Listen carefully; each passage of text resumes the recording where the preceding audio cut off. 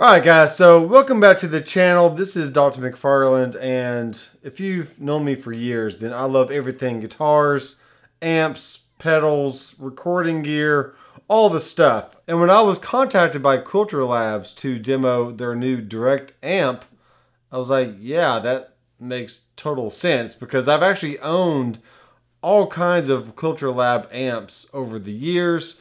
Everything from the Pro Block to their combo amps, to their small heads, to just tons and tons of stuff. So when I saw that they were coming out with another product, I was like, yeah, I'm pretty confident in Quilter that they can provide a great product that's going to supply the needs of recording musicians and also guys that play out live. And what we have here in front of me is the direct amp. And as fate would have it, I was really kind of busy during the release of the direct amp.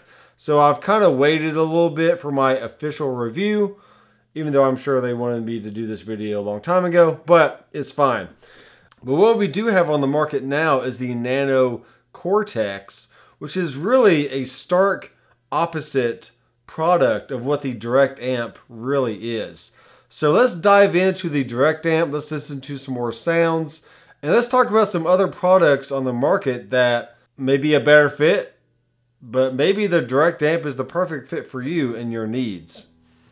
So what we have here on the direct amp is a guitar input, an effects send and return. So that means you have an effects loop. You can add in modulation, delay, reverbs, just like you would on a real guitar amp. So you have all your drive pedals going into the front end of the amp, which is i.e. the input. And then you have your modulation, delay, and reverb into the effects loop of the amp. And that kind of keeps things nice and separate and keeps the signal path nice and clean, so your delays and reverbs sound very nice in the power amp section and not going into the front end of an overdriven amplifier. And then we do have a headphone out, which is great for practice, and we also have a wireless input, which actually means a Bluetooth connection. So you can carry this around in your backpack, in your luggage, whatever carry case that you have. And if you're in a spot to where you just need to practice real fast, you can whip out a guitar, take out the direct amp, plug it in your headphones, and then bring up a backing track via the Bluetooth input. And now you can jam silently with your headphones on, maybe out in the lobby of a venue or the backstage of a venue, or maybe in your hotel room, or maybe just in your living room while your kids are playing around and your wife is cooking dinner. So whatever situation that you find yourself in, the direct amp can provide all your needs. Now on the main controls, we do have a boost, a limiter, a reverb, and an effects loop on and off. So there's 4 different switches here that you can really utilize to turn things on and off at different times, depending on your needs once again.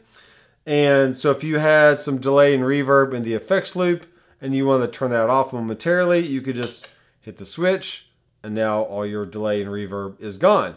But have no fear, you actually have a built-in reverb already on the unit. So just think of like your classic Princeton reverbs, your deluxes, your twins. We have a very, very nice reverb here on the direct amp, and this is what that sounds like. So this is with the reverb totally off.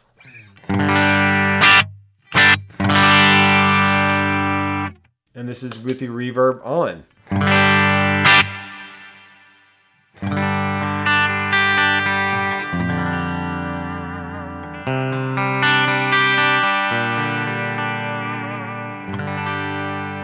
Oh yeah. Now we could just turn it down. So we can't really change the length of the reverb, we just change the amount of wetness that we have. And it is a very nice sounding reverb.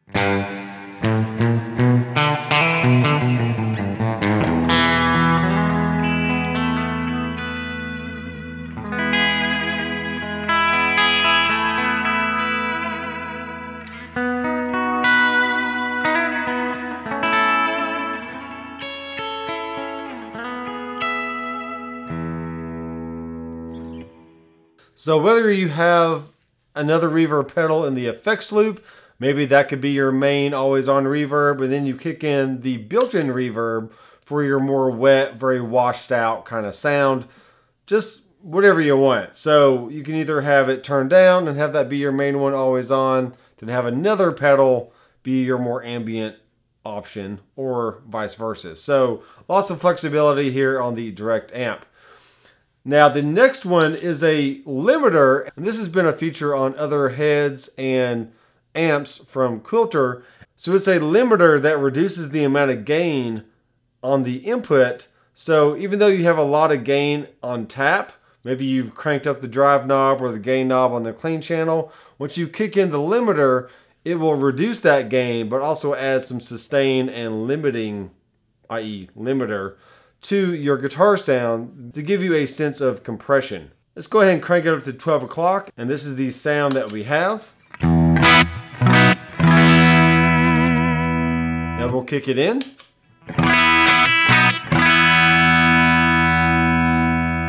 So you can hear that the transients have been reduced, and we have a lot more compression than we had before. This is with the limiter all the way up.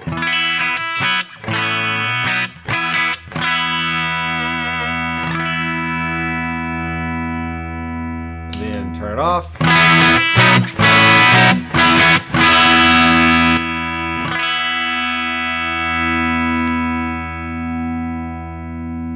So maybe for me, somewhere in that 9 o'clock to 10 o'clock area would be a good start.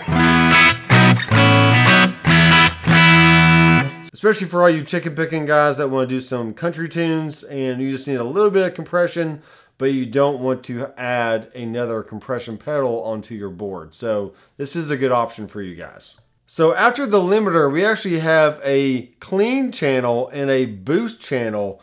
And the boost can actually be thought of as a second channel of an amplifier, and you can really crank the gain on the boost. And then there's actually a separate volume knob for that boost, which is amazing because sometimes a boost knob by itself, just adding gain, it's just way too loud compared to the clean channel. And you want a little bit more control over that boost or gain sound. So I love that they included the output knob there. So what we can really do with this is for the Q boost, we have a fat, a bright, and a flat.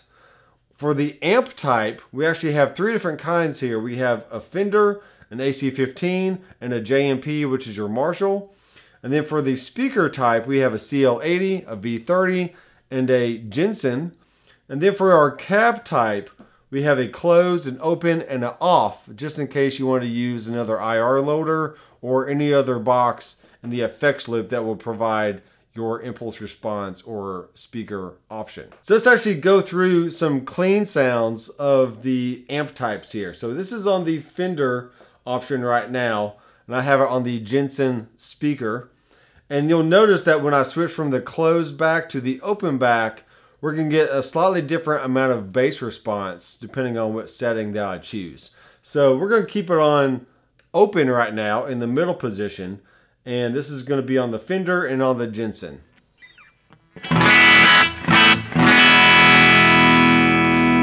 Okay, we're already in the very hairy edge of breakup kind of territory, so let's go ahead and turn that down. Maybe turn up the master volume just a little bit.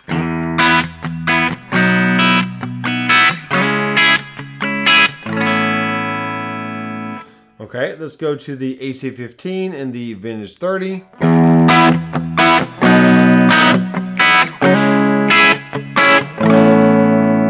Okay, definitely a lot more mid-range on that one. Then we have the JMP and the CL80.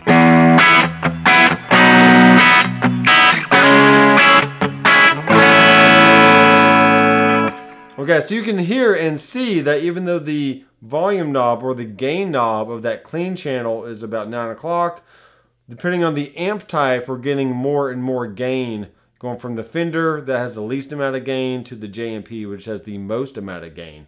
Now that doesn't mean that you can't get a nice clean sound from the JMP. You just have to turn down the gain even more and then maybe play more on your neck pickup.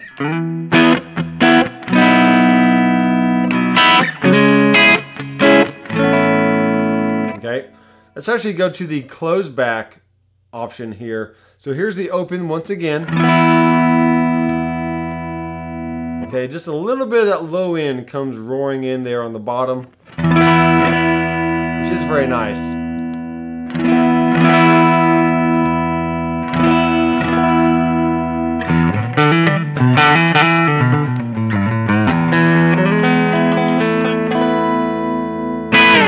Okay, let's start switching up some of the speaker options here. So let's go to a vintage 30 on the J&P.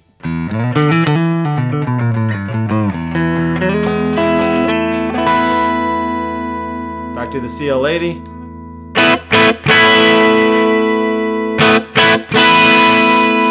And then to the Jensen.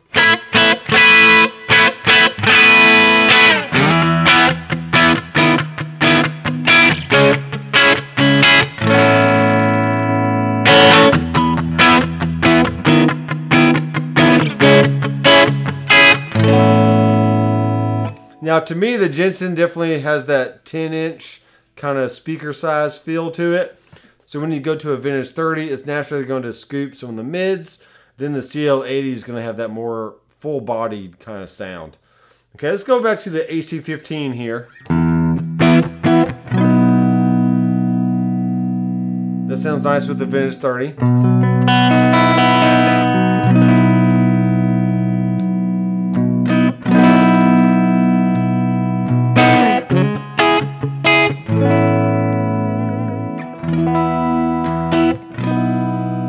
Okay, very nice clean tones for that one. Now let's go ahead and look at the boost.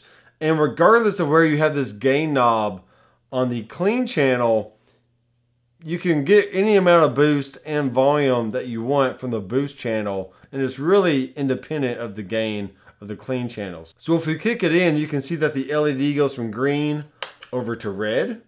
And that lets you know that whatever gain setting you had on the clean channel, it's now totally bypassed, and now these knobs control only the boost channel, or which I like to call the second channel of the amplifier. So let's go ahead and start off with maybe at 9 o'clock. Let's turn the volume at 12 o'clock.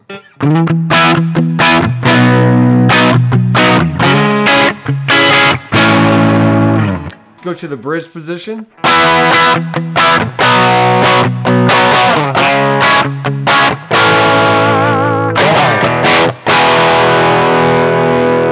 Okay, that is on the fat option. Let's go to the bright option.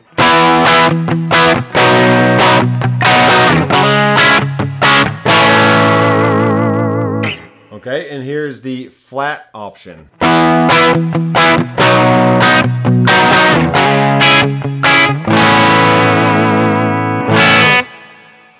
All right, now let's go ahead and boost the gain and bring back down the volume.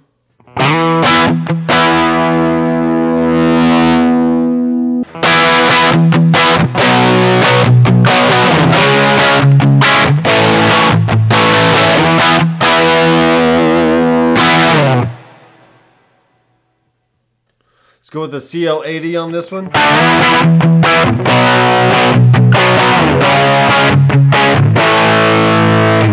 I think I like the vintage 30 the best so far.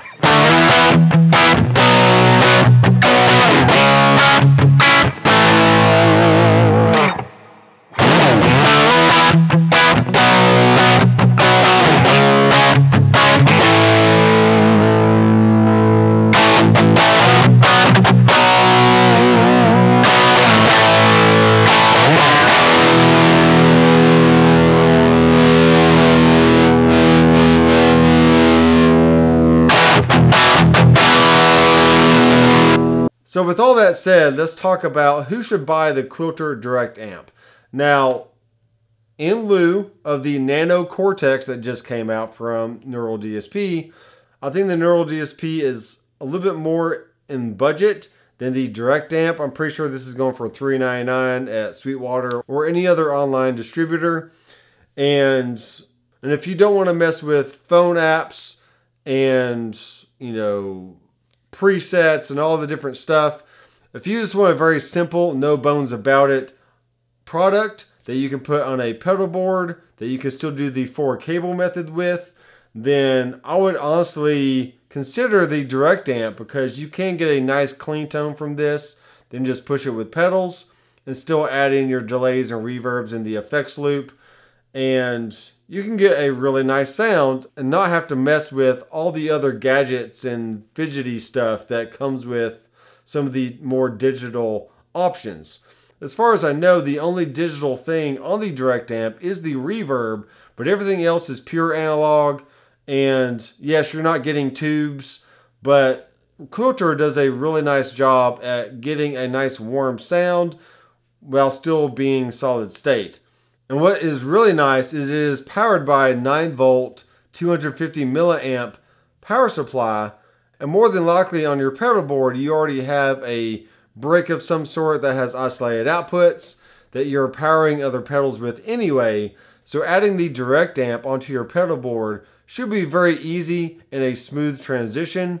I would probably put this on the top left corner of your pedal board, and that way you can kind of arrange your other pedals accordingly. And also that way the XLR outputs on the top are not covering up or hindering any other pedals that you might want to step on to turn things on and off. So yes, there are other options on the market. There's a HX Stomp that's fully digital. There's all the UA pedals that have, you know, basically amps in a box kind of deals. And those are all perfectly valid options. But the direct amp does have a nice feature set, including the Bluetooth, including the stereo XLR outputs, the effects loops, the headphones, and just a very simple control. Just set it and forget it. If you're a Fender kind of guy and you just want to replace your Fender Twin, Deluxe, or Princeton on stage, then this will definitely get you 90% there. Yes, it's not a tube amp, but it'll do the job once you add in all your other pedals. So let me know what you think down in the comments. Thank you so much for Quilter Labs for supplying the direct amp for this review. And I must say, the t-shirts that they provide are very soft, very comfortable. This is probably the best t-shirt I have in my collection right now. Yes, I have quite a few. So I don't know what material this is, but Quilter Labs, you really knocked it out of the park with the t-shirt.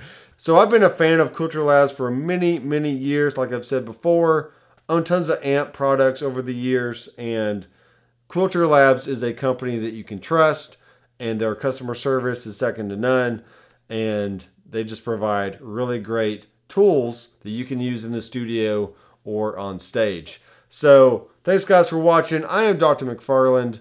I will see you in the next video. Keep rocking.